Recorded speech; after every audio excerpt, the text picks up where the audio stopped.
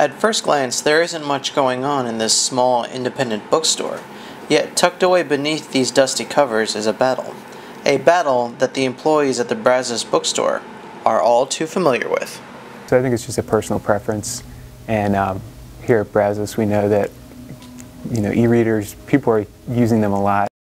Like movies and music before it, books are now getting the digital treatment.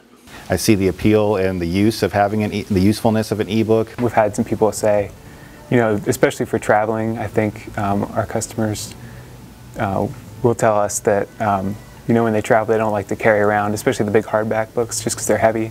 In a world dominated by the digital revolution, print books are surprisingly one of the last bastions that hasn't been completely overrun.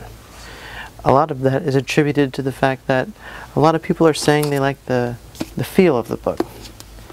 And they like the nostalgia that it brings.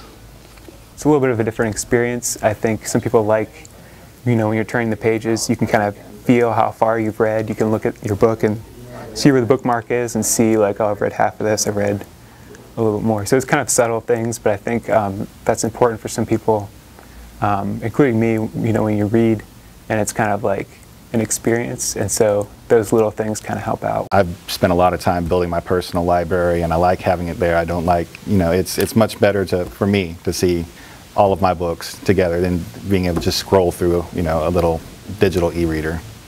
I think people always want to say that their books are going to die like very quickly, but they haven't. That hasn't happened for us yet.